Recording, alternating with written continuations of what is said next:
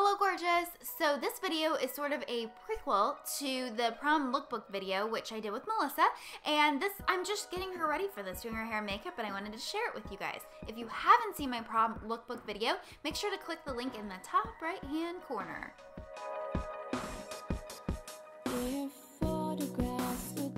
I'm just starting here with the Revlon Color Stay foundation, and I am blending it in with my Beauty Blender sponge. I'm using the Rimmel Scandalized eyeshadow stick in white just to give a solid white base to her eyes. And then I'm going in with the Naked 3 palette in just different colors and creating a pretty springy look.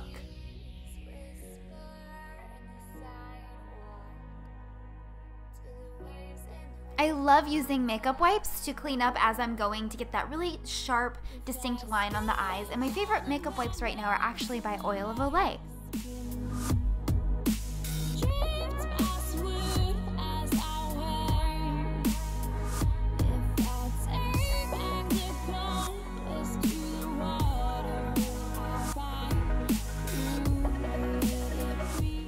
Girls, you already know eyebrows are the most important feature on the face in my opinion, so I am just defining them and giving her a beautiful arch.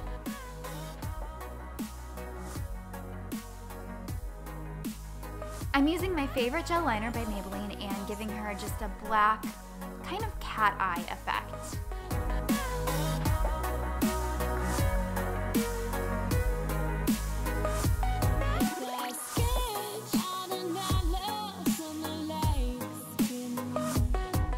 I'm using my Holy Grail cream foundation by CoverFX to highlight and contour, and if you guys want to see that routine, I do have a video on my channel, so check that out.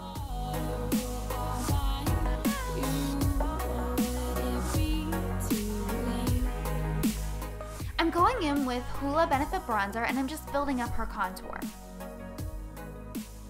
Blend it out, blend it out, blend it out, blend it out. That is what I'm doing. Melissa has these beautiful, naturally plump lips that I'm super jealous about, but I decided to really accentuate those with a mix of different pinks to bring them out and just make them really pretty for spring. My final makeup step is actually my favorite makeup step, and that's highlighting. I'm using my favorite highlighter, which is the e.l.f. Baked Highlighter, and I'm just using it to run it along the bridge of her nose and her cheekbones and the inner corners of her eyes just to really make everything pop. Alright ladies, let's do some hair. You guys might not know about this about me, but I love doing hair, and Melissa's got the fullest, thickest hair, and it was a lot of fun to play with. I decided to go for a simple look, just taking two pieces right above her ears and just pinning it back and doing a little bit of a bouffant in the back of her head, just adding a little bit of volume. I decided to back comb the underlayers of her hair just to add a little bit extra volume.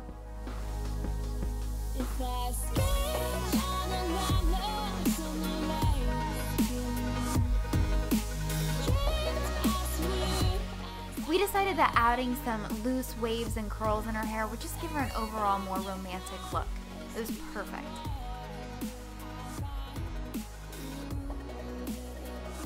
So this is the final look, guys. This is her with her springy makeup and romantic hair, and I think it was perfect, and it's a great look for prom, especially if you have shoulder length hair.